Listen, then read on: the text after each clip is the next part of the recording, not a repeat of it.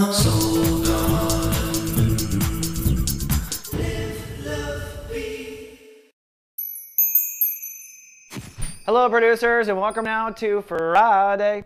Well, for the bulls, it's going to be a very sunny and social weekend. In fact, emotionally, that is where you are totally drawn to. The moon is moving into Pisces. That's transiting your house of friends and society.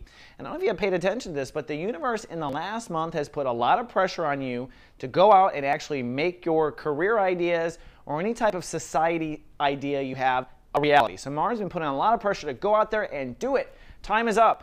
Well, this weekend, it's almost like an emotional graduation of this whole process. Mars only sticks around in a sign for about a month and a week or so.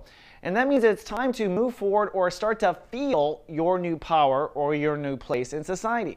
Up until now, it's been theoretical. Mars has been making you kind of put down the steps. So this weekend, you're going to learn to integrate that wisdom into your day-to-day feeling. So you were always feeling this new placement in society or this new reputation in society or this new power in society. So it's graduation time. However, I just want to point out, now this move into society and into a new power in society is a gradual Uranus-driven event. This is just the latest and greatest upgrade before next year. And lastly, I want to talk about in the weekend, you're actually going to have an opportunity to expand and then commit to this whole process. In the next 24 hours, the moon will conjunct Uranus, and that usually means the universe is going to show you something that you just didn't quite understand or you were ignoring in the past. So in the next 24 hours, something emotional plus society or friends, a revelation, a breakthrough, or just you seeing the truth for the first time. Then on Sunday, the moon graduates by hitting Mars, and that is the universe putting a lot of masculine energy around your heart and how it feels about your place in society.